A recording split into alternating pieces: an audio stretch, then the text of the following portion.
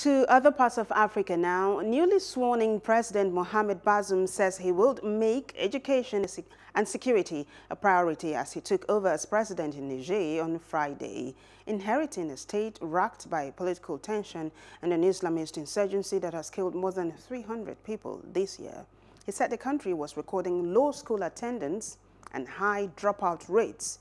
The president added that with a fertility rate of around 7 children per woman, Niger held the world record of fastest rate of population growth. To end this vicious circle, Bazoum said he planned to create boarding schools for young girls closer to their villages, among other policies.